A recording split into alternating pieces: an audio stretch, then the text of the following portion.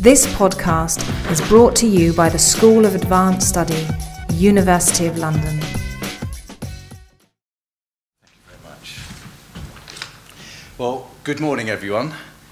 And let me tell you, it's a real pleasure to be invited to give this opening speech. During a distinguished career, Gerald Aylmer was a long-standing member of the Historical Manuscripts Commission and also served as the Commission's chair. The work of the body continues today as part of the National Archives.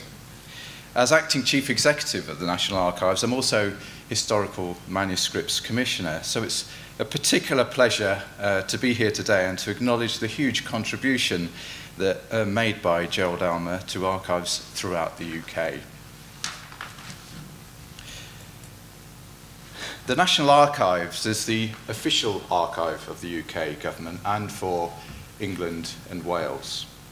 We're a non-ministerial government department and we're an executive agency of the Ministry of Justice. We lead the archive sector in England and we have UK-wide responsibilities to archives in private hands. But although we're very firmly a UK institution, we aren't parochial. And so today I'm going to talk briefly about the National Archives and what it means to us to be part of a global archive. We're a national archive with a genuinely global perspective. And very simply, that perspective arises out of our records. The records we hold at the National Archives aren't simply a paper trail of the history of the UK. They contain shared histories.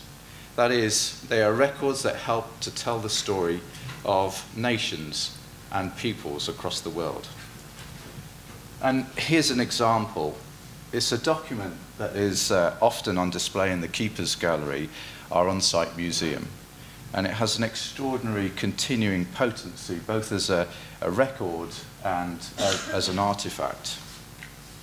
To give it its catalogue title, it's The Conveyance of Lands by the Native American Chiefs of the Five Nations, the Albany Deed of 1701. More usually, it's known as the Nanfan Treaty. The document we hold is a copy of the agreement between John Nanfan, who was the acting governor of the then province of New York, and the Five Nations that comprised the Iroquois Confederacy at that time, and they were the Senecas, the Oneidas, the Onondagas, the Cayugas, and the Mohawks. And this later became Six Nations Confederacy with the addition of the Tuscaroras. The agreement gives to William III the land northwest of Albany in return for hunting rights and the protection from the French. It is signed at the bottom there with animal totems reflecting the history of each group and the personal characteristics of the individuals. So you can see that instead of signatures, we've got cattle and horses, and they reflect the different tribes.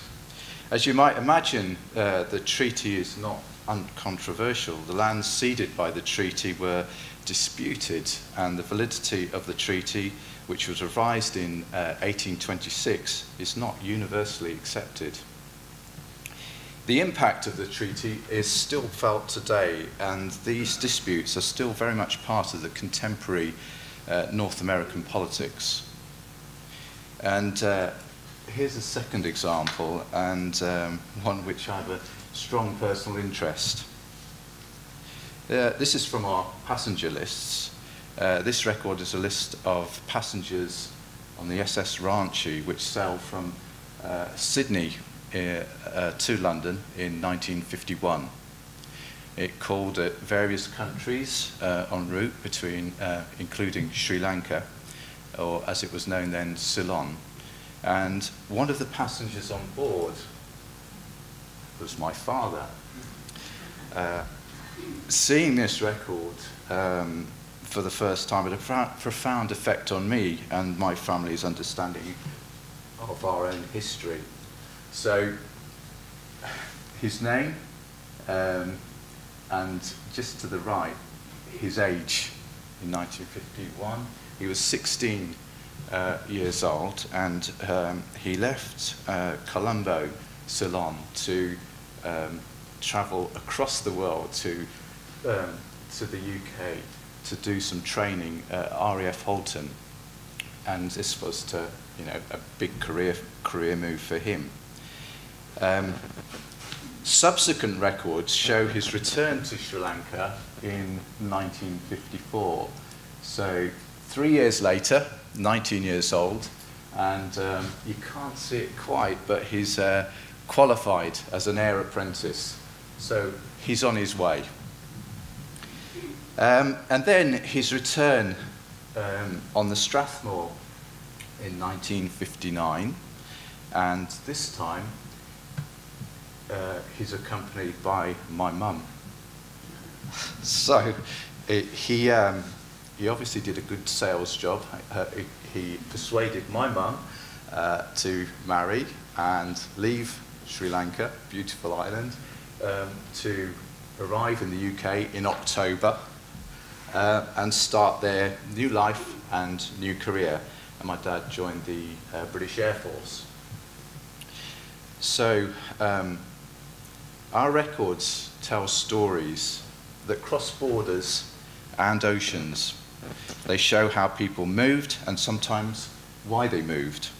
They show where they settled and sometimes how they settled. And the global archives continue. They grow. Over the last 2 years, the Foreign and Commonwealth Office has transferred to us its colonial administration records, also known as the migrated archives. The files contain material relating to colonial administrations in 41 former British territories. The transfer programme concluded late last year.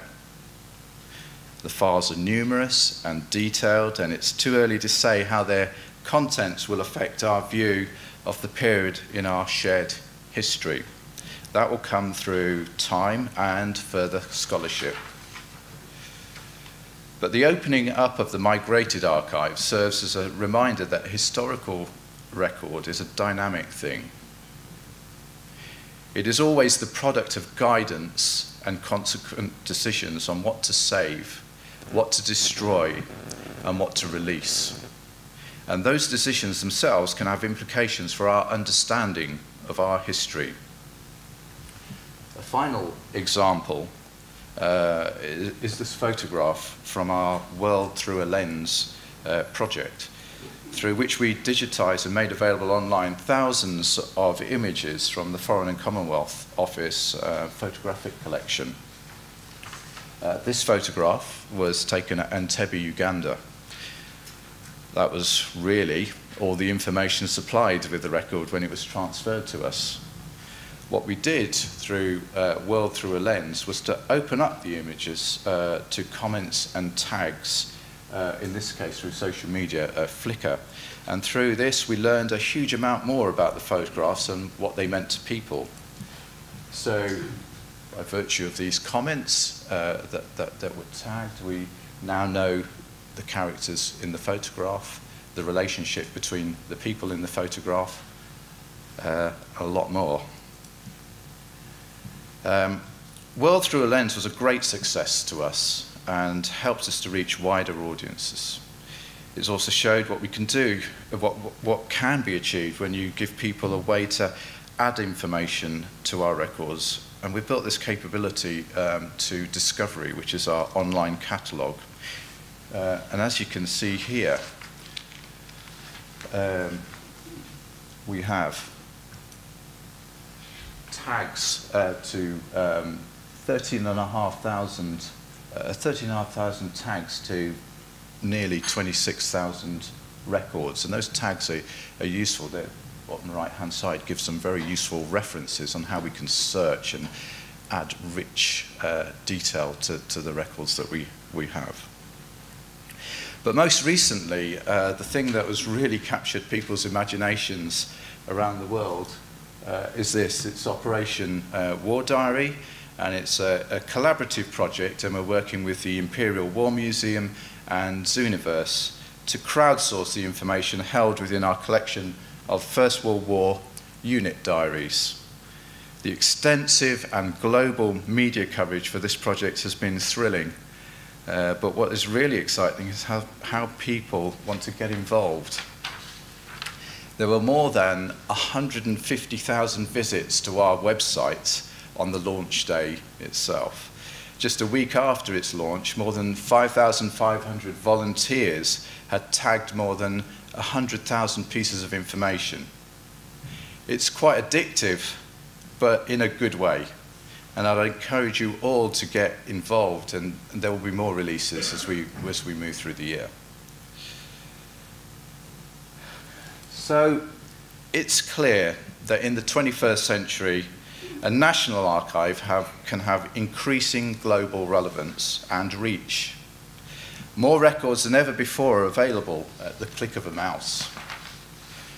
And it's increasingly possible for users of archives, both family history researchers and academic researchers, to make a direct contribution to the way we organize and understand the records. But, and this fascinates me, the digital age hasn't reached people's desire, has not reduced people's desire to visit our building in Kew. If anything, the reverse is true. Why? I'm not exactly sure, but here's my view. As much as our records are a world resource, and as much as the information that they contain has continuing relevance, and as much as they tell us about how we came to be here and why, archives grant us a sense of physical connection with the past. In that moment of physical immediacy, the way we experience archives is not unlike the way we experience art or poetry or music. Archives aren't simply a resource, they're a treasure, and the world is fortunate to have them. I hope you have a very enjoyable and stimulating day. Thank you.